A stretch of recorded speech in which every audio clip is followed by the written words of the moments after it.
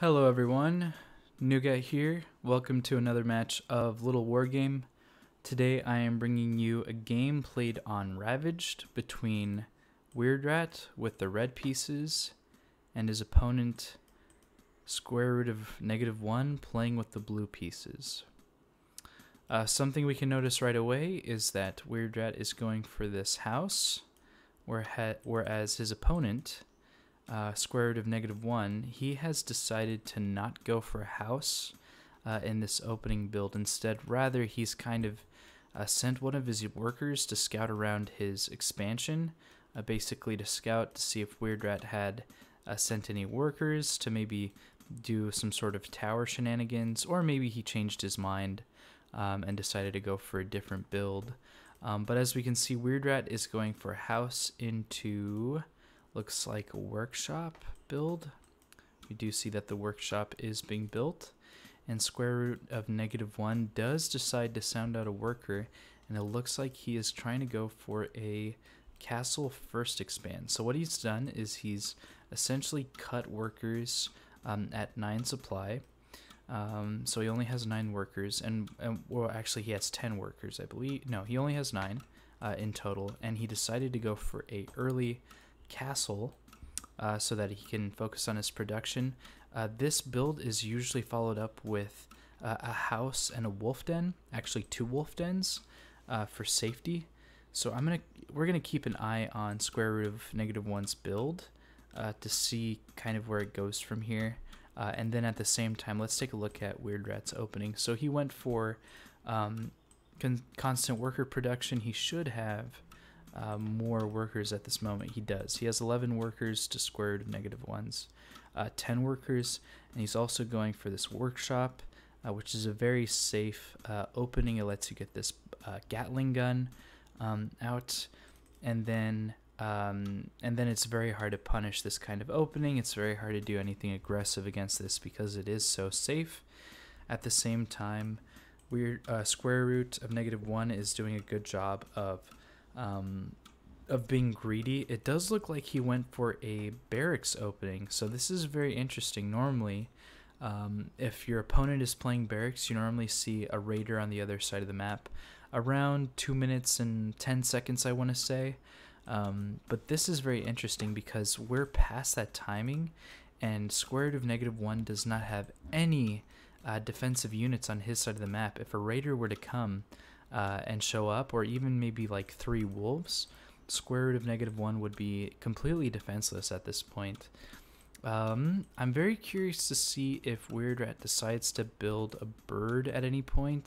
That bird would be beneficial to scout out what your opponent is doing, especially if no units have reached your side of the map.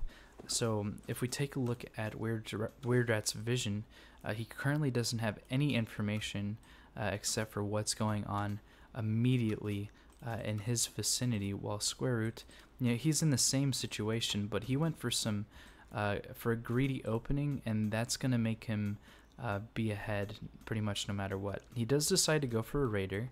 This raider is fantastic for scouting. Obviously it has its blink ability, which makes it really solid for scouting, for avoiding tricky situations. And at this point, WeirdRat has decided to just continue on playing defensively and bring his workers up to 14 where it currently is. He's trying to work on his economy. We do see that these units finally meet in the middle. Obviously, WeirdRat is trying to push forward, trying to take some pressure to his opponent, while Sqrtofneg1 is basically trying to deflect the pressure, and he's basically going to want to see when WeirdRat decides to go for his 3rd base. WeirdRat is starting to move forward. We do see that Sqrtofneg1 is taking a 3rd base, and at the same time, he is also getting another barrack unit. So he only has 2 archers to defend against this, and as a result, he needs to pull some workers so that he can be defensive. At the same time, Sqrtofneg is trying to be aggressive on the other side of the map, almost loses a raider. But we do see that a good majority of the fighting is happening here.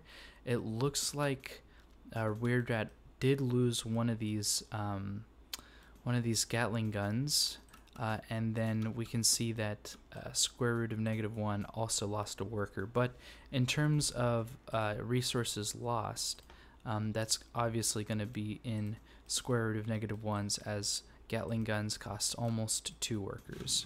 We do see that this raider is aware that this third base is going down. I'm very curious to see if Sqrtofneg is able to move out of this situation. It does look like he is.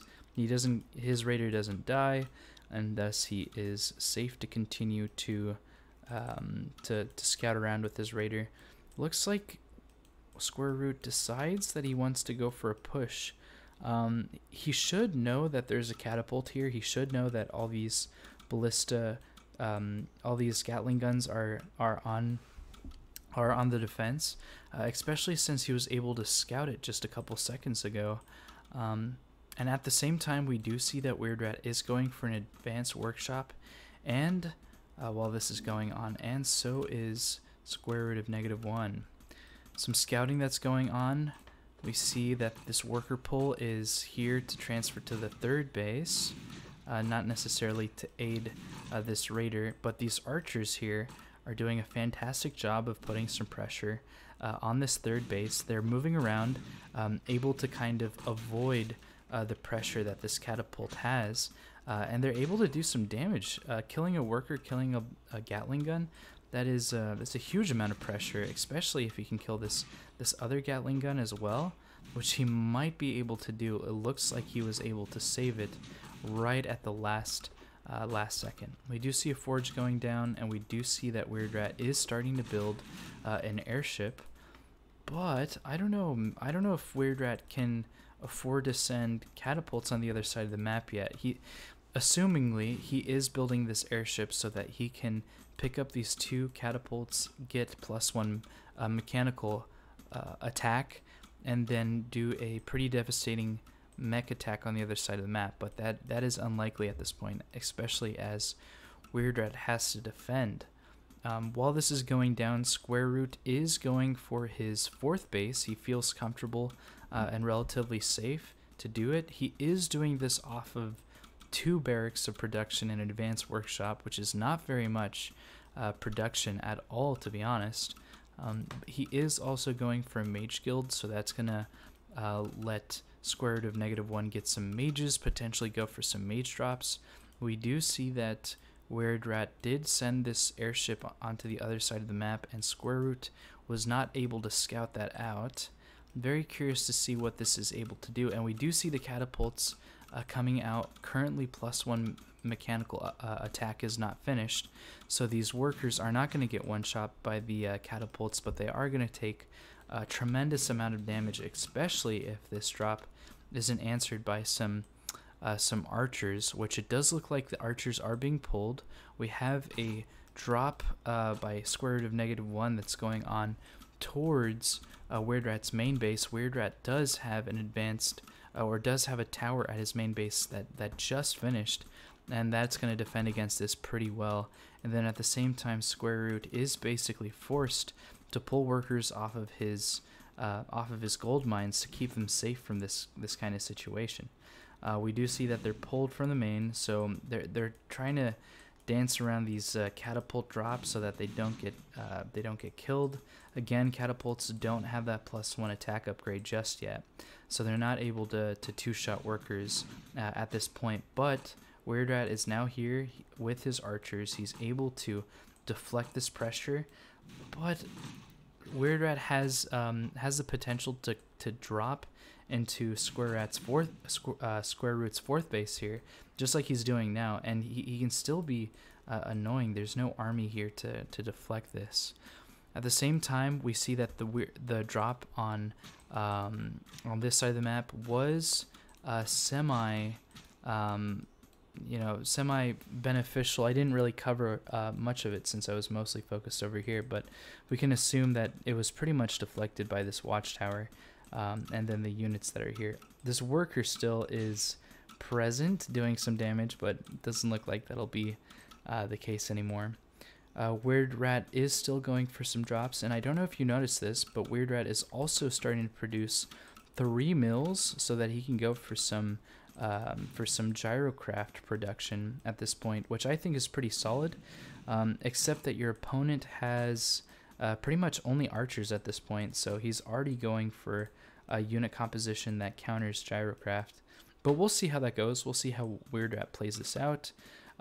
Something I will note or make note of is that square root of -1 has been constantly producing workers, and he's going to be at like perfect 4 base mining soon, so he's going to be making a lot more income than WeirdRat will be able to, and so that might play a factor into this game, especially if it goes towards the longer side of play. The longer you're in an economic advantage, the better your situation is going to be because you can afford more. But WeirdRat is going for a very committed 4 mill production gyrocraft kind of build here. It's not necessarily a tech switch because gyrocraft are available once you build a workshop, or mills are available once you build a workshop.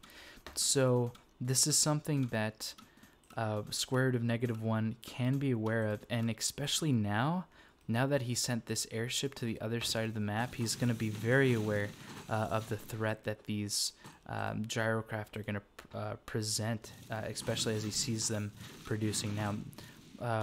Drop is trying to be successful, but we do see that the gyrocraft are out, which is pretty much going to force these mages out of the craft, and then they're going to try to do some damage. But the catapults are here, the workers are here, they're able to pretty much deal with the drop as they need to drop, or as they need to be dealt with.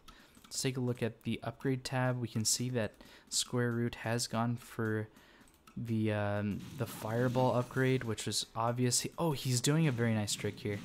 He put his slow field right on top of his opponent's airship, and as a result, he was able to shoot it down with his ballista. It's a fantastic ability, very strong that the mages can do this, and as a result, WeirdRat loses 2 of his catapults. We also see that square root of -1 is going for an additional advanced workshop so that he can continue to produce ballista, which are the counters to a lot of these gyrocraft. Let's go ahead and take a look at the production tab while this is going on.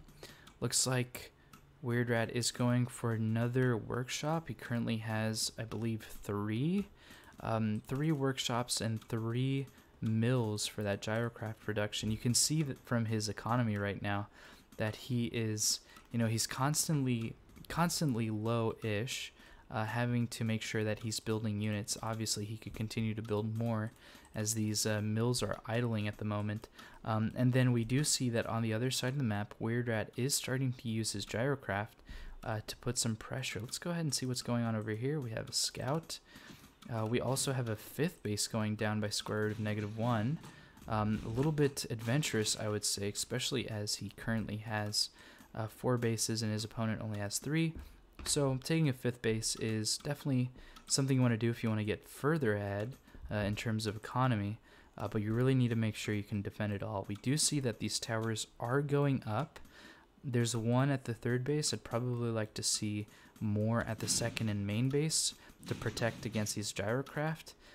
We do see that these archers are available to answer these gyrocraft as well as these ballistas, which square root of -1 is doing a pretty good job of keeping track of.